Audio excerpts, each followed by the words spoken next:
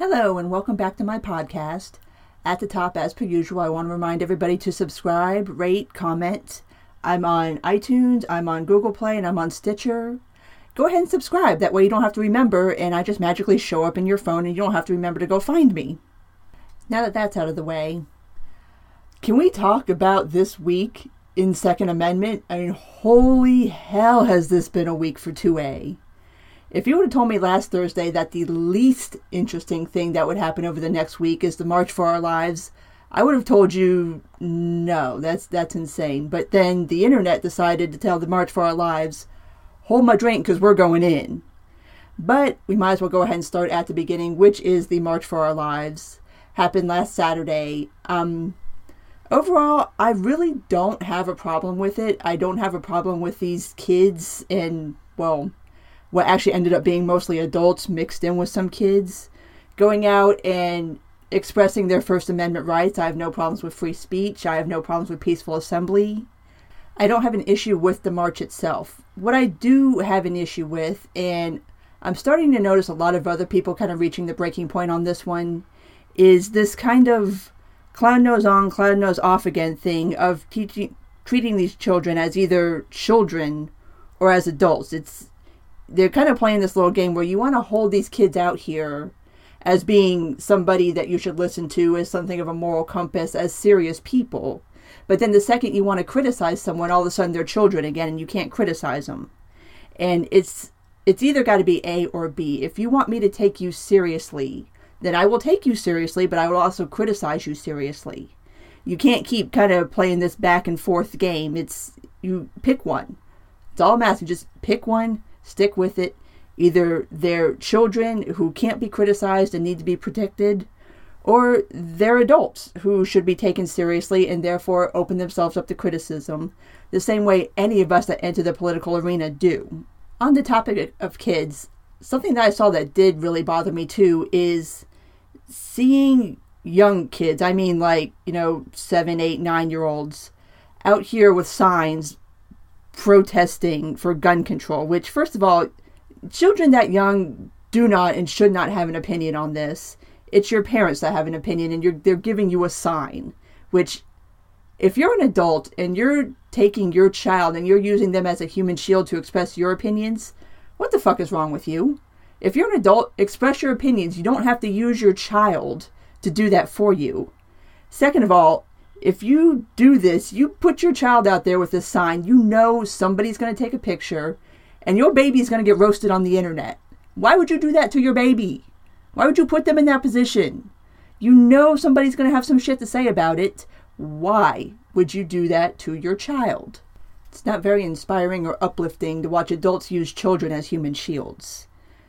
Also, there was a lot of things said at the March for Our Lives that I know it's supposed to be a quote-unquote gun control rally, but it really tiptoed an awful close bit to gun confiscation rally.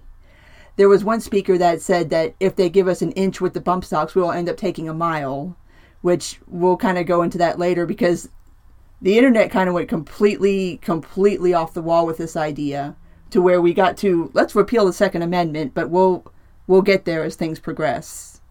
Overall, I'm pretty meh on the march. I mean, okay, it happened. You're not the first people to march for gun control. You won't be the last. I highly doubt this is going to have any effect on policy, which I wonder how these kids are going to start feeling when they start realizing that this isn't going to have the effect that they're going for. I mean, do you keep going? Do you stop? Do you change tactics?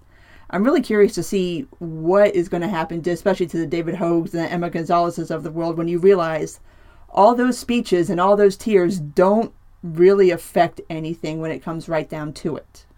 Anyway, moving on to something more interesting that happened Saturday, and that is the NRATV Killer Mike Colion Noir interview that just completely blew up on Saturday. Like, this story got legs that I did not expect it to get. Basically, I had watched this video the Friday before, and I don't know exactly how it ended up going so wide on Saturday, but it did, and everybody wanted to come out of the woodwork to tell Killer Mike about how oh, you shouldn't have talked to the NRA, you shouldn't have done this interview, you played yourself, you shouldn't be talking to them, you shouldn't be going on their platform, which I'm going to need everybody who got on Twitter and came at this dude telling him who he can and cannot speak to go hand in your woke card. Because telling a black man who he can and cannot speak to isn't very woke. So like I said, I had actually watched the whole Noir episode, basically Colion Noir, if you don't know. He has his own NRATV TV show, for lack of a better word. I mean, obviously it's not on TV, it's on YouTube. But basically it's his own little show, and this interview was a segment on the show, so obviously what was shown originally was edited. And I'd watched it that Friday night, and I didn't really think much of it as far as it being offensive or anything. I actually do enjoy Killer Mike. I'm a fan of his. And I really like listening to him speak on Second Amendment issues, especially as a black man, because he comes at it from a different perspective than what I do as a white woman. And I find it interesting to hear somebody else who's advocating for the same things that I advocate for, but from a different perspective. I think there is something to that, and it is something to think about when you are advocating for your Second Amendment rights, that other people that are in the same fight as you may have a different perspective, and it is worth listening to. The thing that really bothered me about people coming after him on Saturday was you could tell by the criticisms that were being launched at him and the tone that the people who were coming after him for going on NRATV had not even bothered to stop and actually watch the interview and hear what he had to say. Which, how the fuck are you going to tell somebody what platform they can go on when you're not even willing to give that person 5 minutes of your time to actually listen to what the hell he had to say in the interview? That's rude. And it's also why we can't have nice things like dialogues, because all of a sudden, just because somebody went on a platform that you don't approve of, you want to shut them down, which that's not how you maintain a conversation. That's not how you start a dialogue. If you just go on the little places that you approve of and you know that everybody's going to agree with you, well, have fun in your echo chamber. I get it. It's nice to talk and have people agree with you and give you thumbs up and likes and retweets and just boost you for that. But don't ever think that by doing that, you're actually helping anything or that you're advancing an argument or a dialogue. Because if you're only ever talking to people that you agree with and you only ever go on platforms that you approve of, you're not going to advance anything like a dialogue. You're not going to have a conversation with people. In order to do something, in order to affect something, to make a difference, you have to go talk to people that you don't agree with. And Mike has been very open about saying that he does not agree with everything that the NRA stands for. But you do have to at least attempt to talk to people, because if that's your position, if you don't like the NRA and you don't like what they stand for, that's fine. And if you don't feel like they represent you, well, shutting them down and not engaging is not going to fix that problem. It's only going to exacerbate it. So anyway, after about 2 days of people coming after him for doing this interview, Mike issued an apology, basically saying that he's sorry that, not for anything that he said, but for, he kind of has this feeling like the NRA did this kind of on purpose somehow. Like they kind of used this to kind of do a subtle dig at the March for Our Lives kids, which I don't know if I thoroughly buy into that.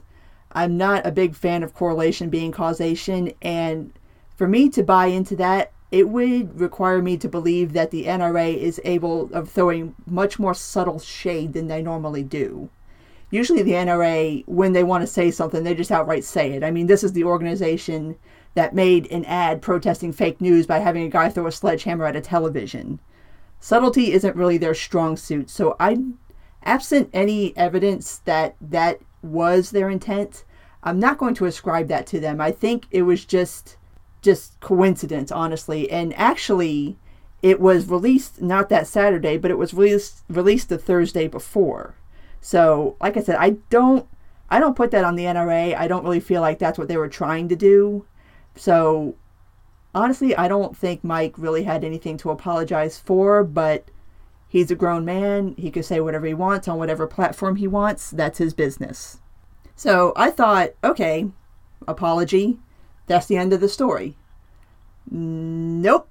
Because on Tuesday, Colion Noir released on his YouTube channel the full unedited version of the interview, which clocks in at a little over 40 minutes. And I will post the link in the show notes because it is such a good interview. I highly recommend everybody go watch this interview. Go listen to what the man has to say because he makes some very good, very valid points that do need to be made. Obviously, he and Colion Noir discuss what it is like to be black gun owners, to be black men who are pro-2A. And there's a very, very interesting conversation on the topic of allies and who is your ally and where are your allies when you need them, because all of a sudden, whenever something like this happens, you have a gun control rally, you have this, you have that, whatever. You want black people to turn out, but then all of a sudden when somebody wants to have a Black Lives Matter rally or you want to have a discussion about the 13th Amendment, these people are nowhere to be found. So really, what is an ally? Are these people your allies? And Mike even goes on to make the point in the interview that if you do feel like the NRA doesn't represent you, then go flood their ranks, go sign up, go make your voice heard so that they can know what your position is and maybe start to represent you, as opposed to holding yourself back and not engaging, because like I said, that's not going to get your voice heard. So after that video blew up, and it's still kind of blowing up, it's Thursday, and I'm still seeing people tweeting out links to the full interview, I thought, okay, all right, that's enough 2A for this week. Nope. Because former Justice John Paul Stevens, he used to be a SCOTUS judge, comes in from the high dive board and swan dives all the way into this conversation with an op-ed from the New York Times saying, let's repeal the Second Amendment. Which, no, let's not do that. But, of course, this opened the floodgates, and now everybody and their mama wants to post an op-ed about repealing the Second Amendment. And basically, that has started to happen, and for one, I'm glad to have this conversation. I'm glad to hear people finally just say that that's what they want, because that's an argument that can be won based off of facts and logic. And if you're in need of an argument, I will give you one. And we'll actually start off with what former Justice Stevens had to say, which is that repealing the Second Amendment would be simple, which, yes, it would be simple. It's not a difficult process. You're looking at probably about 4 steps. Simple does not equal easy. All right, so here would be the process of introducing a constitutional amendment, which basically, we say repealing an amendment. You don't really repeal amendments. You add an amendment that makes another amendment null and void. It's kind of why we don't go from the 17th to the 19th Amendment. We still have the 18th. We just introduced another amendment to void that amendment. So, what you do, you get a senator, actually you'd probably get a congressperson, you'd probably start in the House, a congressperson, a group of congresspeople, and they say, hey, we would like to propose a constitutional amendment. Okay, so you hold a vote. Here's the requirements. You have to have a 2/3 vote in the House of Representatives, a 2/3 vote in the Senate, and then 2/3 of the state have to ratify it after that. So basically you have a House vote, you have the Senate vote, and then after that they kick it out to the states, and then the states do their own ratification process. So here's the argument. First off, I would like a round of applause because I did math for you guys, and I don't do math for just anybody. But here we go. The math. As it stands right now, the House of Representatives has 435 members. 2/3 of 435 is 290. Obviously, the Senate has 100 members. 2/3 of 100 is 67. I included Puerto Rico in this when I was counting states, so I'm at 51. I couldn't really find one way or another whether they would be eligible to vote for this or not, but I like you, Puerto Rico. I think you should get a vote in this, so I put you in there. So 2/3 of 51 is 34. So here's the numbers. Here's how this would have to break down in order for this to become a constitutional amendment. You would have to have a House vote of 290 to 145. Now, just for comparison, I know we don't normally talk about House supermajorities because it never happens, but if there was such a thing as a House supermajority, you would need 29 votes over the supermajority vote to get to that. In the Senate, the vote would have to be 67 to 33. Obviously, that's 7 votes over a supermajority vote. And then for states, you would have to get 34 to 17 ratification for this to become a constitutional amendment. This math don't work. This Congress certainly is not going to get those numbers. I don't see any Congress going forward getting those numbers. And even if you did that, you are not going to get those state numbers to that. It's just the math is not there. Logistically, this isn't possible. Therefore, it's not going to happen. Therefore, can we please stop having this discussion? With this argument, you don't have to make the emotional argument. You don't have to make the ethical argument. You don't have to make the moral argument. It's just basic math. There's no way that the Second Amendment is going to get repealed. That's it. That's it. That's the end of the conversation. So all that brings us up to today, which so far today, nothing else 2A related has popped off. I just checked my Twitter timeline just to make sure I'm not missing anything. So basically, to recap everything, March for Our Lives, kids. Politics ain't beanbag. If you're going to step into the ring, you better be ready to get punched. Killer Mike, you didn't have nothing to apologize for, dude. And I'm sorry that shit happened to you. You didn't deserve that. Repeal 2A, people. Go sit the fuck down. Because it ain't happening. So stop. So on that note, I'm going to go ahead and wrap this one up. I just want to remind you again, if you like this, please subscribe. I'm on iTunes. I'm on Google. I'm on Stitcher. Rate. Leave a comment. Let me know what you think. Thank you, and until next time.